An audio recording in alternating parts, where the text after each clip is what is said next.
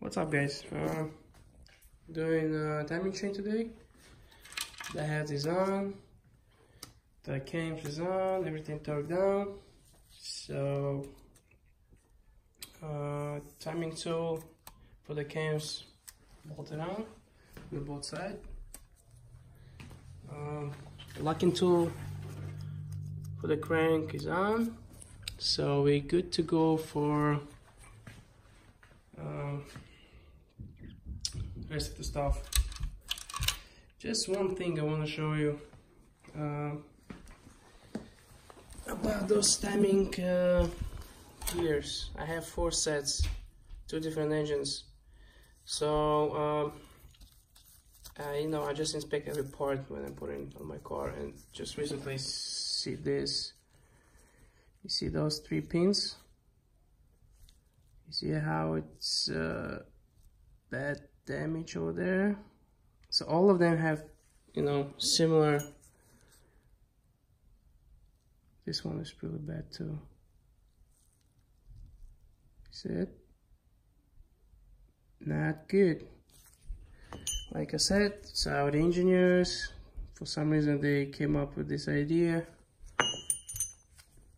I believe when it's cold start, that's what happens. It's moving a lot in the place because those 3 holes, they're too big, and that's how it looks.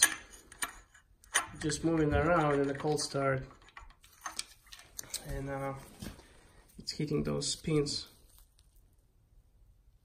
My engine, this is the original engine, got only 14,000 miles, so I highly recommend, when you guys do, let's say, tensioner replacement or something like that, when you open up this cover, just take this off, inspect, make sure it's all good, because I saw a couple cars there, that those two is broken and just fucking spinning around, and of course all the valve is bended and everything. Yeah, this is another thing. Just if your engine is out, or you do some rebuilds or doing the tensioner work, just take this out, make sure it's all good. All right, I have 2 sets more. They, it's not too bad. Like this one is pretty good shape. Just a little bit more. So you can see it's moving around.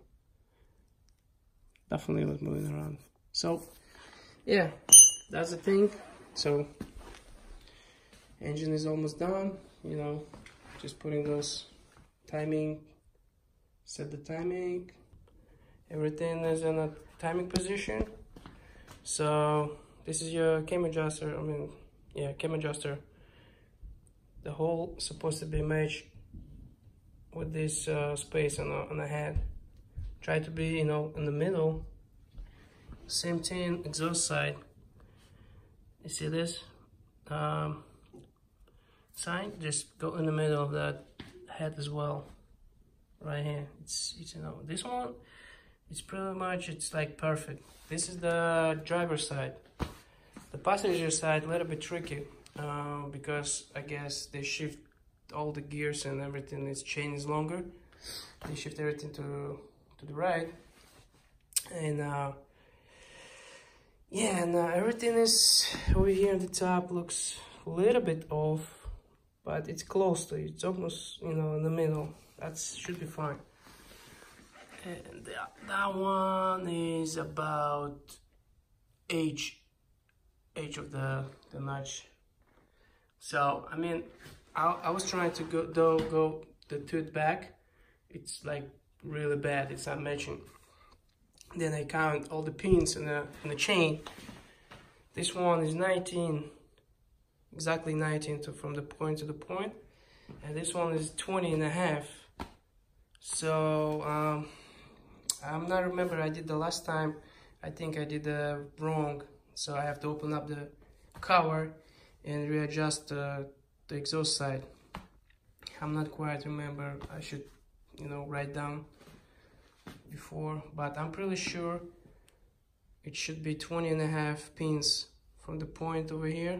You just count all the pins. 20 and a half is gonna be right here between those 2 pins, so that's why I'm counting. Actually, it's 20, but it's like gonna have between 20 and 21. So yeah, I mean, I'm gonna try this. Hopefully, you know, I'm right. And all right, I spin the engine like 5 times, 5 circles, full cycles. Sorry, and the pin is right in the place. You can see it. 1 second, let me put a light.